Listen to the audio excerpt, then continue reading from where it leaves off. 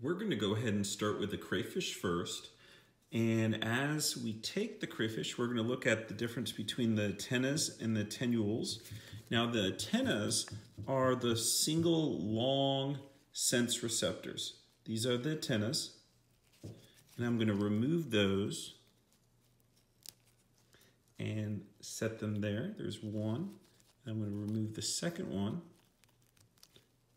and set it there. Now, as I removed the second one, actually, some of the tenules came off, which are the shorter, smaller ones. And they are usually in groups of 2. And you can see right here, you can see the tenules, which are basically it's jointed, and then it's a group of 2. So I'm going to remove the tenules. So you can see the antennas are long, while the tenules are going to be shorter in a group of 2. They're jointed. Now I'm going to take a look at the chelipeds and the walking legs. So these are going to be the walking legs down here. Okay, we have 1, 2, 3, 4.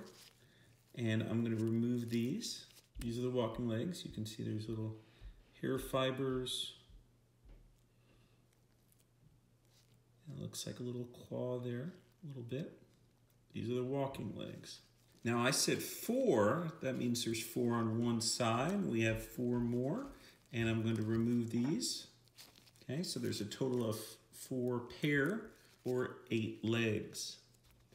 Now we have the chelipeds, which are the claws. I'm going to remove those, and you can see the cheliped. This is a pincher. You can see the jointed structure of the cheliped, very hard exoskeleton. If I look at the walking legs and compare it to the cheliped, the walking legs are also jointed, hard exoskeleton. It's not as hard as the cheliped. The walking legs are a little squishier.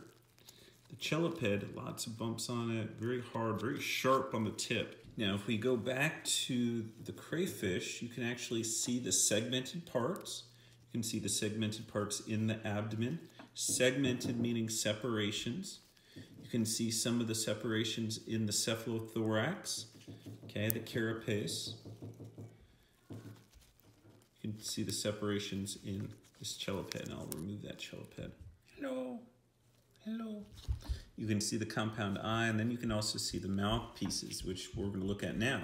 Now, these little guys look like little legs, but these are actually called maxillipeds. Ped meaning foot.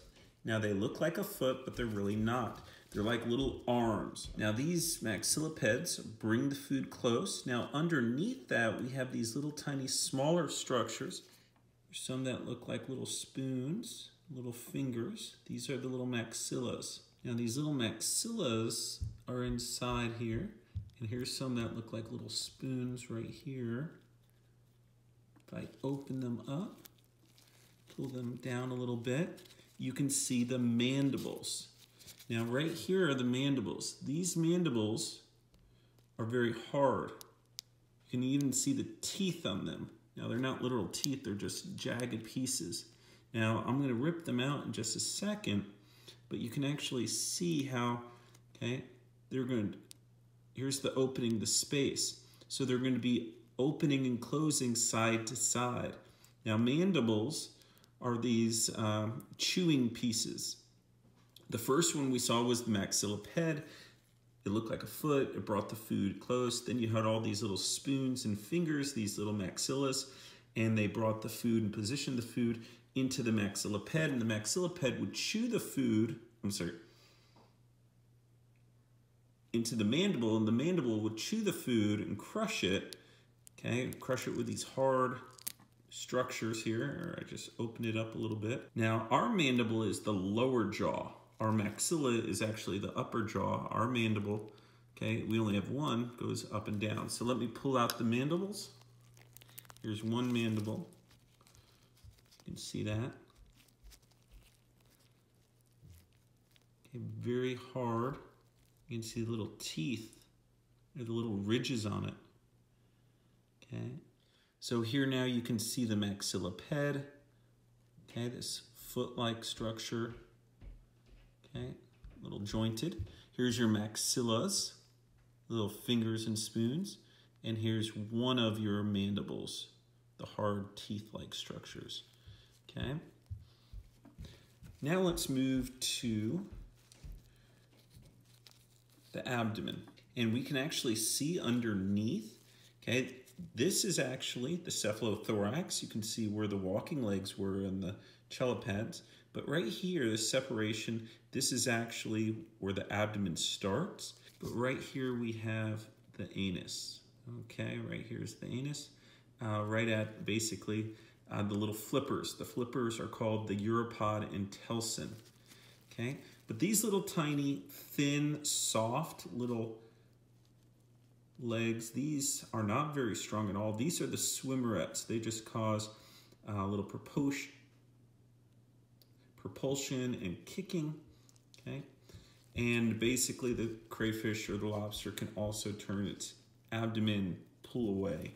Okay, so you can take a look at the swimmerets on a lateral view, but then you can also look at the swimmerets on a ventral view. Okay, these are the swimmerets. This one has very large swimmerets, so this most likely was a male. Okay, females are going to have smaller, petite swimmerets. Now we're going to go ahead and open up the cephalothorax, the carapace. I'm going to pull this little guy open. Okay, you probably heard the cracking. Right here, these little feather-like structures, very soft, very moist. These are the gills. And these little gills, okay, basically allow for respiration. You can see the jointing here. We got one joint, we got a second joint. We have a third joint of gills, 4, 5, 6. Okay, so we have quite a few rows of gills. And you can go ahead and see how it's very feather-like, looks very fluffy. And basically the crayfish will hold water in its gills. Crabs will do this, allowing the crab or the crayfish to go on land. This is just like as if we were swimming in water, we would hold our breath. We can go in that other environment and still survive, but there's always a matter of time before we drown. In the same way, if they run out of moisture in their gills, as they hold their water, like we hold our breath, they can die if they run out of water. Okay, so there's the gills. I'll put the cephalothorax back on.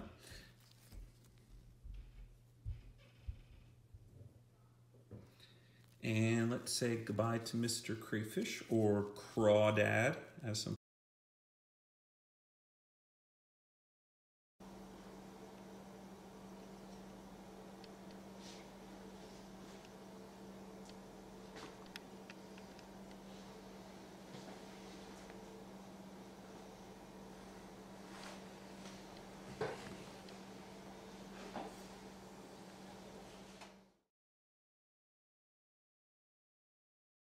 You probably think of centipedes as tiny, squishy, bothersome things cowering in your garden.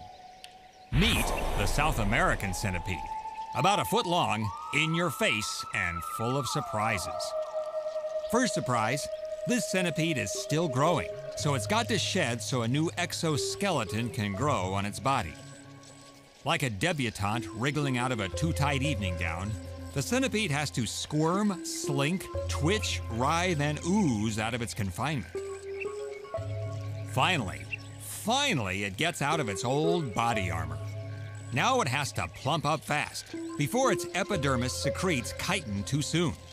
If the chitin hardens into a shell while the centipede is still on the smallish side, the shedding would have been pointless. Hey, what could be more convenient snacking than that handy old exoskeleton? What do you call this? I mean, it's not cannibalism because that's eating another of your own species. I guess you could call this auto-grazing. This is a millipede. Millipedes are not insects, but belong with the insects in the phylum Arthropoda.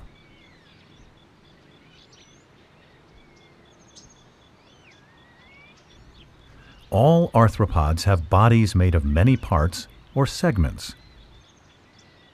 They also have an exoskeleton, which is a hard covering on the outside of their bodies that functions like a skeleton.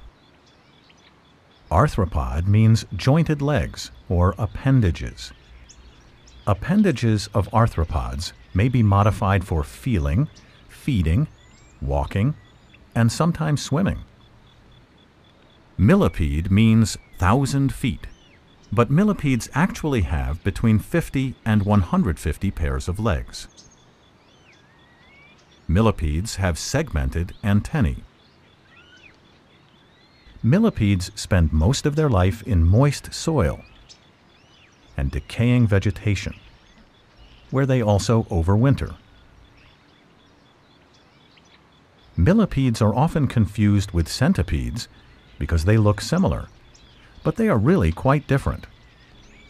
It is important to be able to tell millipedes and centipedes apart because some centipedes have poisonous bites. Millipedes do not. Millipedes have a body that is divided into a head and a cylindrical or long tube-like trunk. The trunk is segmented. Adult millipedes have 2 pairs of legs attached to most body segments. Matching legs on each side of a millipede move together, and many of its legs touch the ground at the same time. This movement of the legs enables the millipede to glide along smoothly.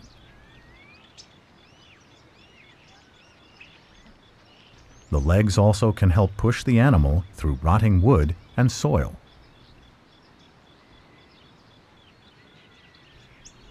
Millipedes have a number of ways to defend themselves. One way is to run and hide in narrow cracks or burrow into the soil.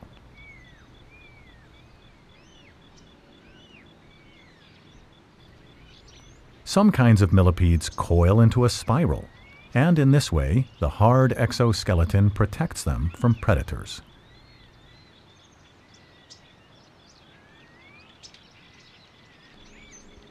Millipedes hide from light.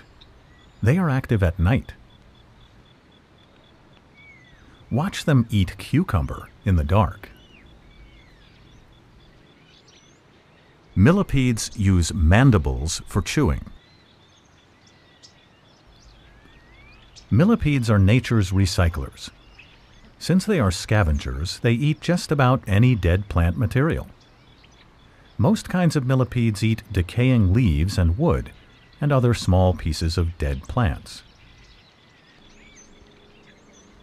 Dead organic material is also called detritus. Detritus feeders break down plant material by chewing it. During digestion, carbon dioxide is returned to the atmosphere to be reabsorbed by living plants. Without detritus feeders, our soils and water bodies would be buried in dead organic materials. Many millipedes have eyes at the sides of their head. Adult millipedes need to mate in order for the female to lay fertile eggs. In the spring, millipedes lay from 20 to 300 eggs in the soil. In order to grow, young millipedes have to molt often. With each molt, additional segments and legs are added to the body until the millipede reaches maturity. Sexual maturity is reached in 2 to 5 years, depending on the species.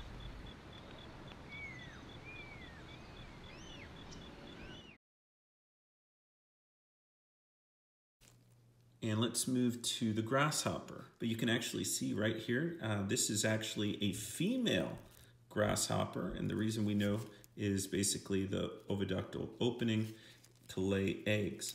Now we're going to look at some of the parts of the grasshopper. Basically, you can look in the notes. The grasshopper's antennas do come off and they're very segmented. And you look in the notes and you can actually see the segmentation of the grasshopper's antennas. The grasshopper has a separate head where the crayfish does not. The grasshopper can move its head. This little guy is pretty dried out, so right here is the separation. A lot of the grasshoppers, I can kind of move the head up and down, and then you have a thorax, which thorax meaning chest region, and then you have a long abdomen. Attached to the thorax, you have 4 or 2 pairs of walking legs, and then you have the long jumping leg. Here is the long jumping leg. You can see the different jointed parts to it, and you can see the little fibers there. Okay, and it's a lot longer than the walking legs. Now, in the mouth parts, the grasshopper does have something like the maxilliped, little palps, and we said that we heard the word palp from the clam, bring food in, and then it has a maxilla and then mandible to chew and bite grass and other leaves. We have the compound eyes. Now up here we also have simple eyes, which are little photoreceptors, but the compound eyes have actual layers. Okay. And then I'm going to go ahead and look at the wings. We have the hind wing and we have the forewing. And the hind wing is underneath, but on top is the forewing. The forewing is the actual protective wing.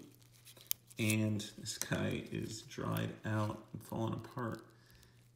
Basically, okay, we have 2 sets of wing. We have the protective wing, and then underneath it we have the flying wing. So I'm removing, okay, the forewing, okay, the protective wing. You can see right down here is the flying wing. Now some of them are very beautiful, very colorful, okay.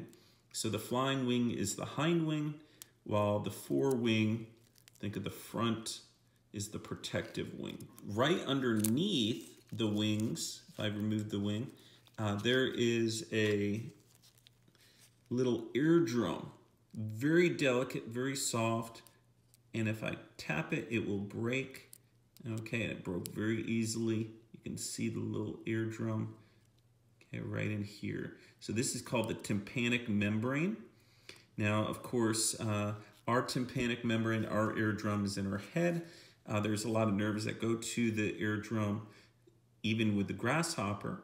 And so basically, which is quite interesting, it's at the segment point between the thorax and the abdomen. Our eardrum is not in our abdomen region.